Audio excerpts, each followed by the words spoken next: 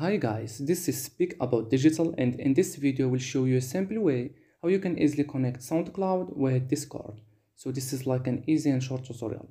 What you want to do is just scroll down below on this video to the description and click on the link. Then you are gonna come across to this page, Make. And Make is a powerful integration platform that would allow you to connect different apps without having to write a single line of code.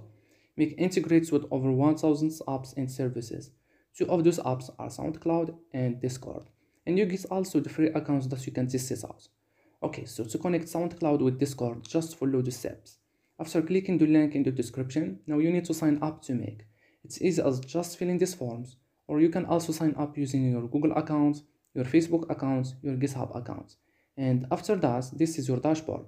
Now you want to click this Create New Scenario button right here on the top right, and here you are. Click the plus symbol and just search for the apps that you want to connect.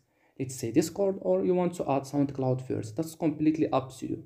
And as you can see, each application usually has different kinds of modules inside of it, because you can do different things with those applications.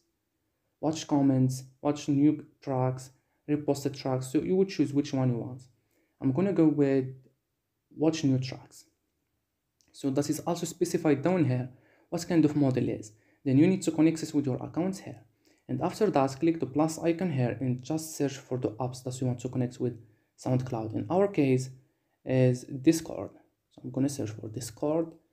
And let's say you want to post a message with a file, send a message, delete a message. So you would choose which one you want. I'm gonna go with send a message. So this is send a message to a specified channel. Then you need to connect it with your account here. On the bottom left, you can easily run it once and test it out.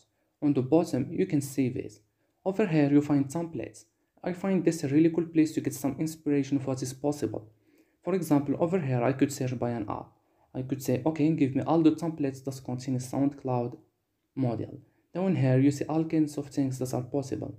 You can use them as they are, or customize them to suit your needs. Other than that, you can just click help, contact support.